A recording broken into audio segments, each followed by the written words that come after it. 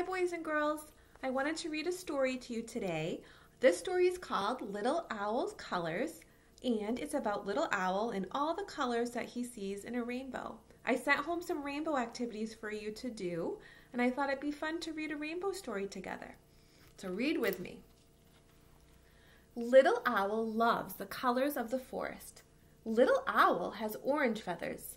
The fox's fur is orange too. The color is, can you say it with me? Orange. And our next color is white. At night, white stars glitter, and the white moon glows. White moths flutter quietly. Our next color is, see the color of the sky and the bats? It's black.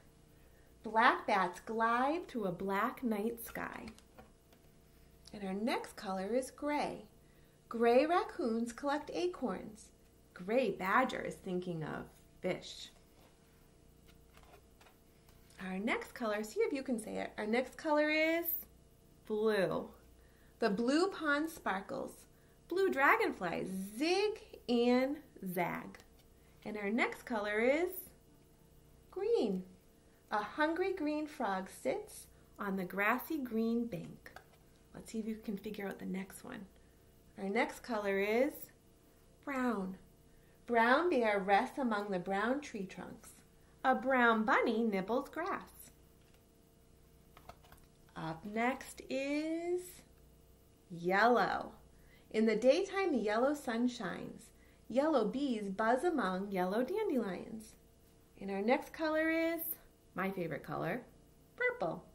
A purple butterfly flies above purple flowers. And this color is red. Good job. A red cardinal eats red berries. The red fish family peeks from the river.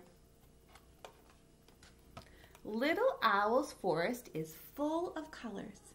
Can you tell someone in your family what your favorite color is? Use your full sentence. My favorite color is... All right, boys and girls, it was great to read to you. I'm going to be reading to you once a week, and I can't wait to read to you again.